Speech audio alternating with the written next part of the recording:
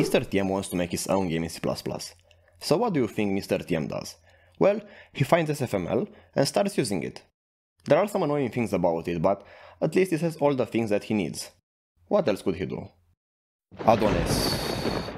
When Adonis was just 3 years old and started programming, he faced many challenges. But his first instinct was not to search the web for a library, but to make it himself.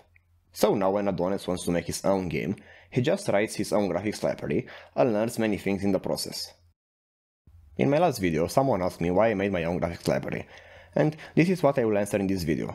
As a quick disclaimer, I think that SFML and Railib are great libraries, and I also recommend them in my first Learn C++ for game development video. They both have all the things that you need to make a game in one library, and this makes them very useful. So, here is my story. When I had just started learning programming, my father gave me this old book that he had about making games in C++, and it inspired me so much. It basically helped me understand what a game loop is, and so I had the knowledge to start making a game, but I just needed a graphics library. The problem was that it took me so much time to be able to find a graphics library and make it work that I even gave up and started to try Unity. After some time, I somehow found SFML and managed to finally configure it. And this is how my first big project was born. I'm talking about this Terraria clone. Now, there are some things that I didn't like about SFML. One of them was the fact that I wasn't able to link the library statically.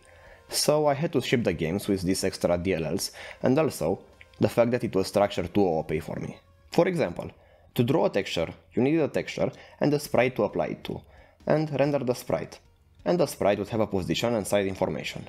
I would rather make my own abstractions, and I will show you why. In this Terraria clone, I'm rendering the map from a matrix.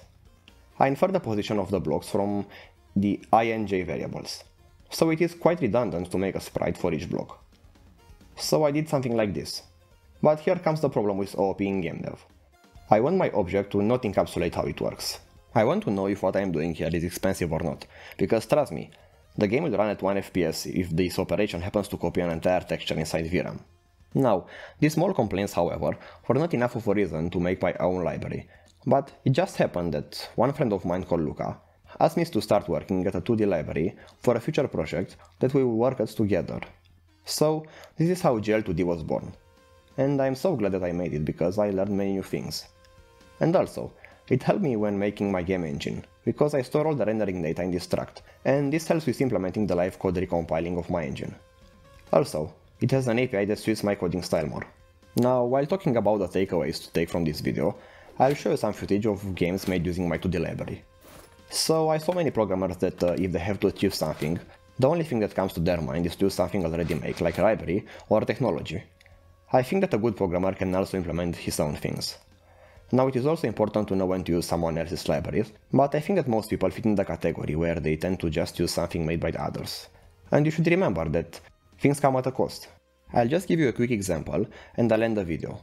So one friend of mine was making a C++ engine and was using a logging library.